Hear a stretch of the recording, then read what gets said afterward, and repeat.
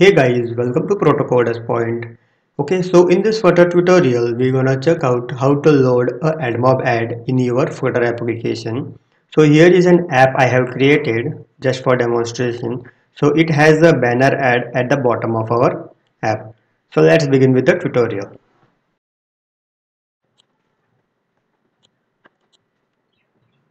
Okay, so our app got created.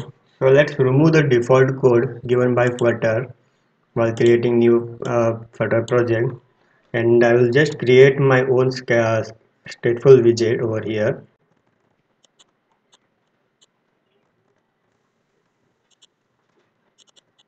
Okay, so I will just run this app in my device. Okay, so our app got installed in my device. So for now it has simply has a container. It is empty now. Okay, so let's begin with adding a library in your Flutter project. So just go to Google and over here search for AdMob mobile ad Flutter, and you will get this library or a package. Okay, install and just copy this dependency and come to your project, and in your pub.specification file in the dependency section over here just add it. Okay, so after adding that, just click on this button, pub get button. So it will download the packages from our internet.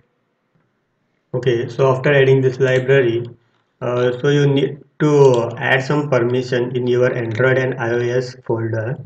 So as you can see, please note that this uh, library it works only in the SDK version or API version greater than 19 and SDK version 28. Okay, and you need to add this permissions. So just copy this in your iOS folder, you need to paste. So here iOS runner info pub list. Okay, come down and just somewhere over here just add it. Okay, so here please note that you need to replace with this with your app ID that your AdMob gives. Okay, so if you don't know how to get this, you can just visit my website, that is proto.point.com, and you will get the article in the description below. Okay, so here is a step-by-step process how to create your account and how to create and add your app to your AdMob account. Okay, so I will just show you your ID. Okay, so this is the ID that you need to paste over here. So this is just a test ad ID. So this tutorial I'm just showing you a test ad, so I'm making use of this ID. Okay, so now for Android you need to do the same thing. So you need to add this metadata, just copy it, go to your project in your Android folder, app, resources, main, Android manifest. In your application tag, just over here just paste it, and this is the AdMob app ID for testing purpose. Just copy paste over here. Okay, and then you need to check means this version means this HD means this library need Android version greater than 28. So just go to build.gradle file, and over here you need to check this minimum SDK, you need to set it to 19 or above 19. Okay, and then here you need to change your Gradle files also, because I faced a problem. Yeah, because I was making use of a lower version before. So now this is the latest version. You need to change it to 6.5 point something. So now it is 6.7. It will work on this. Please note that. Okay, and that's all. Okay, so setting is done, means permissions and everything is done. So let's go to main.dat file. Over here in the main method, you need to invoke your initialization widget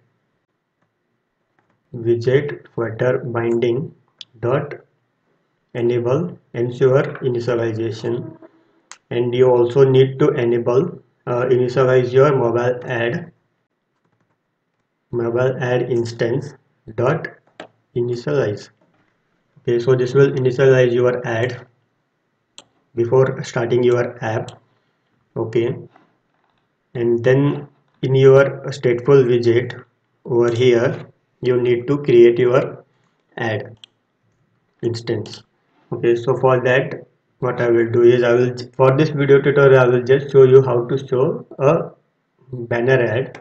So I will just create a banner ad is equal to new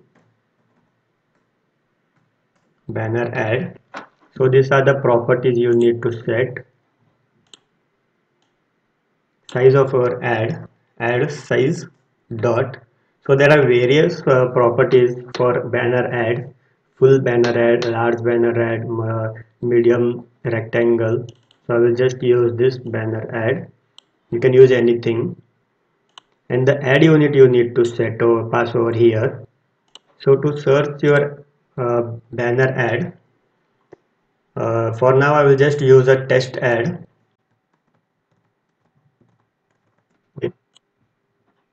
Okay, so as you can see, this is the test ad unit ID.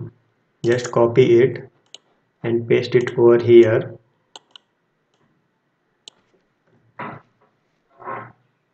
Please note that don't give any space between them. If there is space, then the ad will not load. Okay, and then the listener you need to set, and the listener will be banner ad listener. Okay, and then there are various properties that you can make use of. Ad loaded. Okay, so what should happen after the ad is loaded? You can trigger it and you can do your task. So for now, just I will make use of print command. Okay, likewise there are various properties that you can use to trigger the ad failed to load.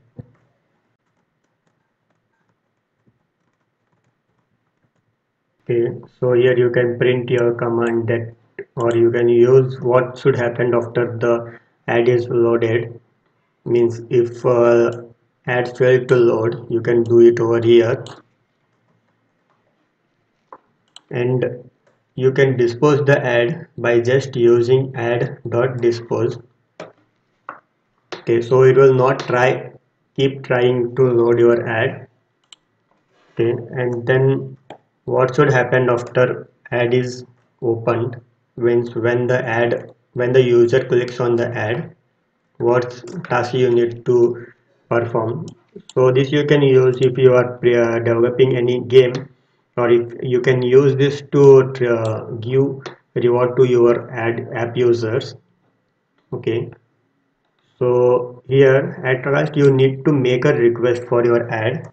So just call add request and give a semicolon. Okay, so this is the instance that is being created. Okay, so now you can use this instance to show your ad in your app. So here in container I will just replace it with a scaffold widget. Okay, and the scaffold widget will have a app bar, or there is no need to give a app bar. So I will just directly give a bottom navigation bar where I need to show a ad at the bottom of our app, and here I will just make use of container child. The child will be add widget, and this widget will accept a add parameter or an instance object, that is dot load. So this is the instance that we have created here, banner ad instance, and this is used, the double dot is used so that this ad can load in future. Okay, and then we need to provide a unique key for it. So I will just make use of this unique key. Okay, so now if I run this app, okay, so app is getting installed in my device. So you can see there is an ad at the center of our screen. So that's because I have not specified any size or width height so to this container. So it is acquiring all the available space in our app. So I just need to give a height to this container. So to bring it to bottom of our app, so restart. Okay, I need to restart our app. Hot reload will not work. Okay, so as you saw here, there is an ad that will load at the bottom of our app. So that's all for this video tutorial. Hope you got the concept of how to show a AdMob ad in your Flutter app. Okay, so in our next video tutorial, we will check out how to show this ad in a list view after some items, and if there are many items, we can what we can do is we can show two items and then a ad, then we can show a five items then an ad, like this. In your next tutorial we will do it. Okay, so that's all for this video tutorial. Please do subscribe Proto Coders Point. Thank you.